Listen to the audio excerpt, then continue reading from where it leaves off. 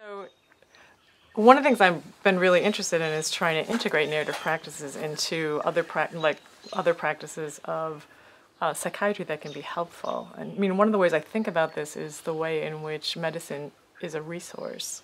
Like other resources people may have a relationship with, whether it's like yoga or mindfulness or, other kinds of practices. And so, I see, medicine is a resource that has both biological and also, narrative effects. So the questions that I'm really, how I've tried to really integrate this is to really be curious about, someone has an experience of using this resource in medicine, and what are they noticing about it?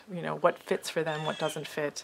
What do they like about it? What do they not like about it? And also questions about have there been any aspects of their preferred ways of being that are more available to them with the use of this resource, and what is that like, and what does that speak to in terms of their hopes for themselves? So to really see sort of the biological effects of the medicine as the landscape of action that you can then story and look at, how does that suit, and people can draw conclusions about that. And the whole time, of course, emphasizing that the capacities that medicine might make available to them, more available, are their own skills and values. And the medicine isn't providing them with the opportunity to, be a loving partner or a good student, that those are their capacities that they're able to bring forward more fully, possibly, with this use of this resource, just like a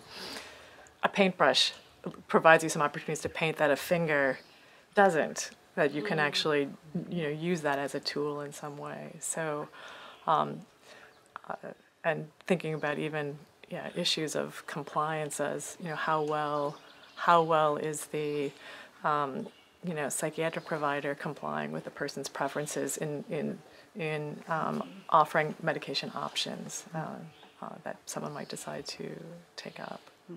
In psychiatry is moving away from an emphasis on neurotransmitters as that being too simplistic, and the way the thinking is really going is how what medications are doing is helping facilitate different kinds of connections and neural pathways in the brain, like the things you talk about, Maggie.